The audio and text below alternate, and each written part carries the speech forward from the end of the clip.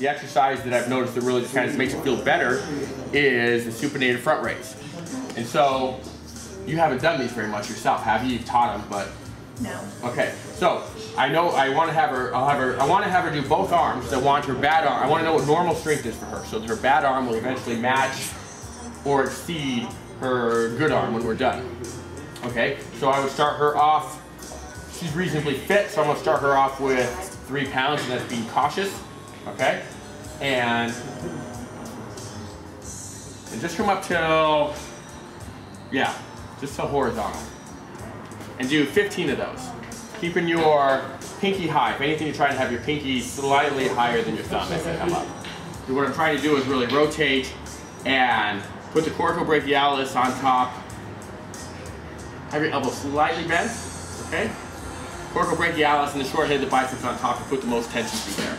I actually, when I first came up with this, I drew that line there and I measured, and from right there to there you get the most shortening, and then once you start going up above 90 degrees, it doesn't get any shorter that I've noticed. Wait, put it down again. You want to look at that little line. Yeah. That little line. So that is that far, and that is that far where the muscle contracts. And then as you went up higher, it didn't seem to shorten anymore. So I think you're getting a full muscle contraction by doing just up there to 90 degrees.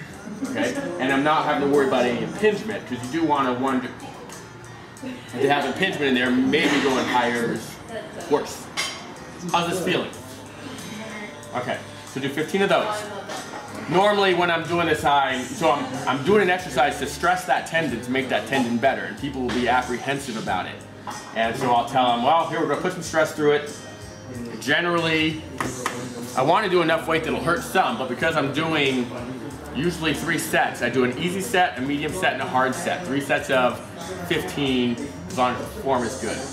And usually, I tell them this happens 99 out of 100 of my patients with just tendinopathy in general for any of my body parts is first set hurts a little bit.